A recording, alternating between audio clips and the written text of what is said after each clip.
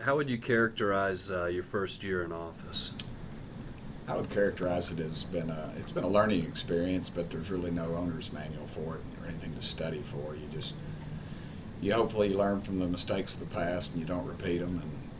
But it's been a very enjoyable year. I've probably had more fun than I've ever had in my entire life. I've worked with a great bunch of people, and I enjoy when after I hit the alarm at 5:30 in the morning, and then at 5:45, and then at 5:50 after I get up.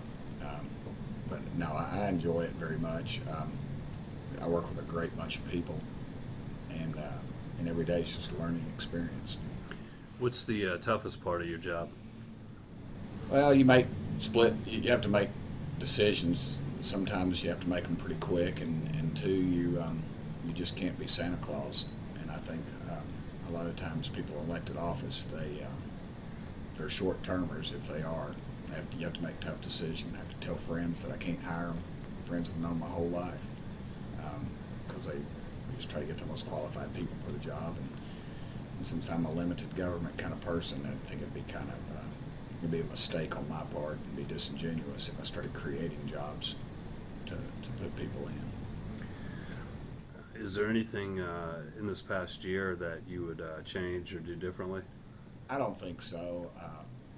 You never know what the outcome's going to be. I'd probably work a little closer with the commission. Generally, I'm just covered up with these issues, and I guess I take it for granted that they are, but they have their own lives. They're a citizens legislature, and I need to remember that because I was a citizen legislator for 16 years, and nobody wants to feel like they've been taken for granted, and hopefully we haven't done that. But I meet more regularly with my county commissioners and the office holders. And last questions, what's the best part of the job been so far for you? I don't know, every day. I come in the morning, the sun's usually just coming up or not come up yet, and I'm very excited. My mom and daddy fought in the Second World War, and Mom lost a brother a couple days after D-Day, and she didn't have electricity until she was a senior in high school in her house, and I'm the mayor of Knox County. I mean, it's a wonderful country, and it's a great system, and I love it.